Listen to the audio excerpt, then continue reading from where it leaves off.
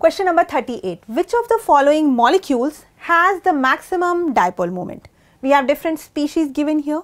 Dipole moment represent the polarity of the molecule and we measure it in dBi, we know that. Let's first of all check the species given here, and we have ammonia molecule. And in case of ammonia molecule, you might be knowing that it has the pyramidal shape in this way. So the bond dipoles would be in this way, and there would be the dipole due to the presence of the lone pair also. So in this case, we have the polarity in this molecule. Similarly, if I talk about H2O, H2O molecule, oxygen atom has the two lone pairs.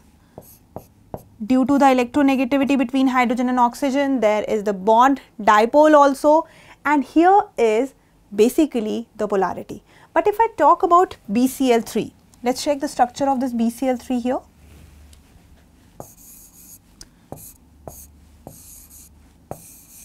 This type of structure, and in this case there is no dipole moment. The reason is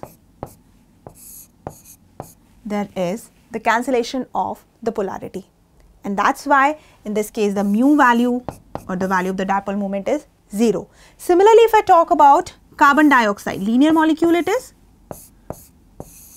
Here also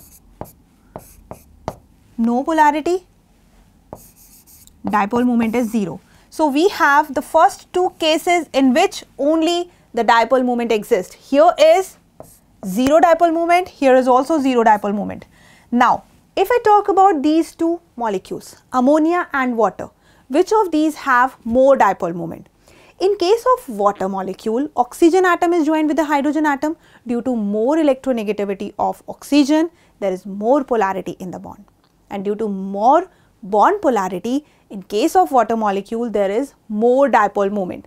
And the resultant value of the mu or the dipole moment for water is 1.85 dBi. There is no need to learn this value. You should remember that in case of water, more polarity is there, while in case of ammonia, comparatively less polarity, and the value of dipole moment is 1.47 dBi. Now, the answer is very clear. That is option 2, which is correct. Now, the next is the turn for the next question, and the question is question number 39. The pair of species with the same bond order is. In this case, you should know the bond order of the given species. If I talk about O2, in this case, bond order is 3. I'll just write here, it's 2. Now, if I talk about O2 plus, in case of O2 plus, the bond order gets changed and it becomes 2.5. How would you find out this bond order? This can be calculated with the help of molecular orbital theory, and bond order is equal to half bonding electron minus anti-bonding electron. That's the formula, and with the help of molecular orbital theory you can find it out. Now further, if I talk about N2, the bond order of N2 is 3, and if I talk about carbon monoxide, in this case also bond order is 3. It means this is the correct answer because the question is saying the pair of the species with the same bond order. This is the pair. But let's check the bond order of other species also. This we already know, it is 2.5, O2 plus. And what about O2 2 minus? In case of O2 2 minus, there is more anti-bonding electron, and that's why the bond order in this case becomes 1. Further, we have N2, the bond order is 3, and in case of N2 plus, the bond order is 2.5. So these are the values of the bond order that I have just written for you. Now the correct answer is option 2. I hope it is clear. Now the turn is for question number 40. On complete combustion of ethane, hybridization of the carbon atom changes from. First of all, you should know the process of the complete combustion of ethane. Ethane is C2H6. On complete combustion, sufficient oxygen supply is there, and thus the formation of carbon dioxide and H2O. So this process includes,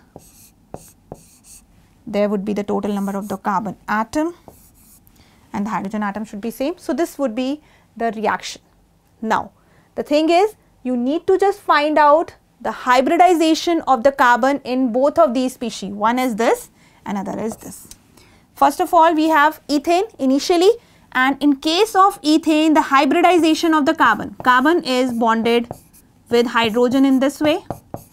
All the single bonds are there between carbon and hydrogen, and even carbon and carbon also. Hybridization in case of this is sp3. For the carbon, if I talk about this, carbon is sp3 hybridized. If I talk about the next species, that is carbon dioxide, and in case of carbon dioxide, there is a double bond between carbon and oxygen. Now hybridization is sp. So what is the change in hybridization? From sp3 to sp, and that's why the correct option, just have a look on that, option 4. After this, question number 41.